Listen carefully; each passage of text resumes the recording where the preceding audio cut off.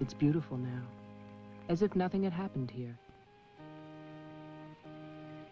Soon they will tear down the main house, and then nothing will be left. Nothing. Except what I remember. I grew up in the town nearby, where my father was the mayor, and where this house stood, waiting for me. It was built by Wilfred Butler. We had never seen him, and he never lived at home. Until the day before Christmas in 1950, he finally did come back. For the last time.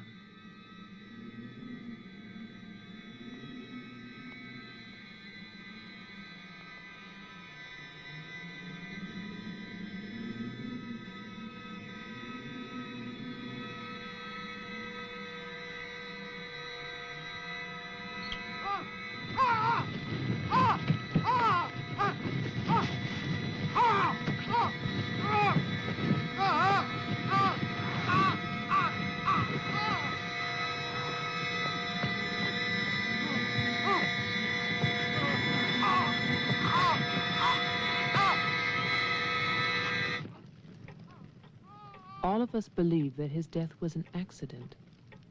No one knew that another person had come to Butler House that Christmas.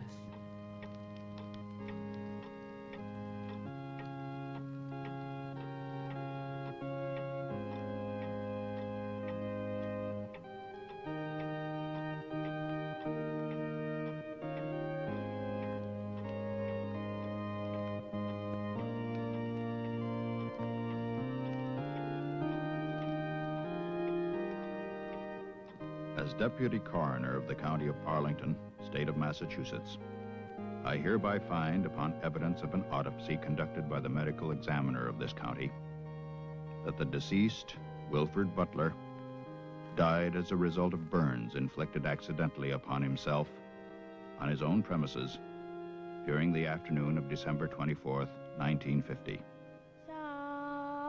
No further inquiry shall be held over the body of the deceased.